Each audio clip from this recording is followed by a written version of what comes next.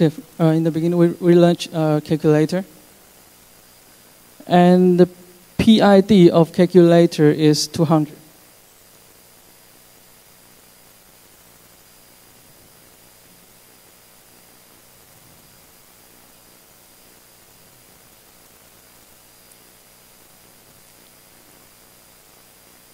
Right, and now we load our rootkit, our kernel module.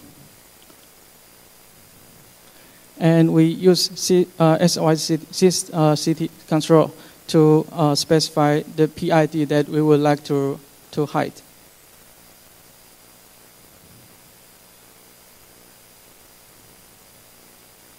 All right, so yeah, as you can see, the calculator is missed in the active monitor. So now this process is invisible now. And now we're trying to dump memory.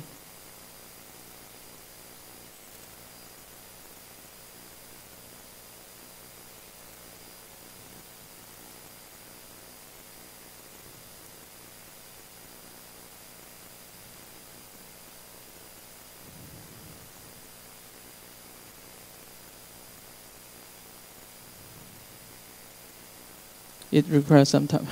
All right. Okay, so now we can use volatility to show. This is we use volatility to read the memory, to parse the memory dump, and to see if there is the process calculator.